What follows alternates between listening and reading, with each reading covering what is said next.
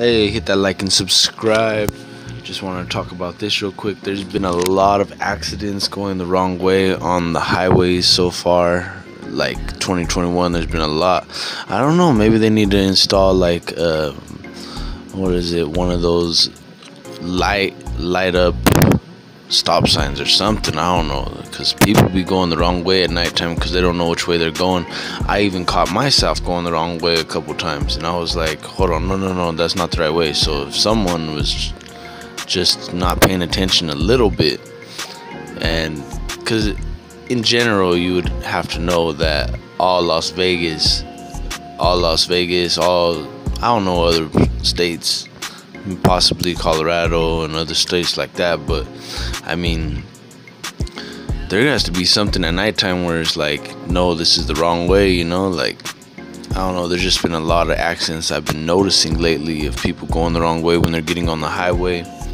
Anyways, stay positive, stay blessed, and before you get on the highway, make sure you're going the right way, because there's been a lot of accidents lately.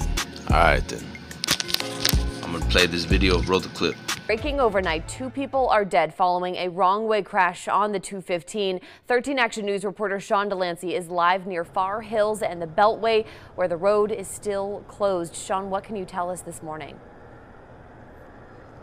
Yeah, Kelsey, the 215 is still closed to northbound travel as crews work to clean up following this tragic accident. All of this right by the Far Hills exit. Nevada Highway Patrol says that 2 people were killed in this crash that happened right around 12:30 in the morning. Police say that a white Volkswagen sedan was heading south in the northbound lanes, heading towards oncoming traffic, and hit a silver Scion head-on right under this Far Hills overpass. They say that the drivers of both cars were killed in the impact. NHP went on a media blitz recently following a wrong-way crash on the 15 near the Speedway that killed 1 person and injured 4 others, where impairment was suspected to be a cause. Now, officers have called on people never to drive drunk or high, slow down, and pay attention to avoid situations just like this one. Right now, it is not clear yet whether impairment was a factor in this latest wrong-way crash. Police say that they are working to get this cleaned up right at the moment, and the tow trucks are on scene, but it's still not clear when the northbound lanes of the 215 will be opened up on the west side of the valley here, so it's best just to avoid this area altogether and find another route. Sean Delancey, 13 Action News.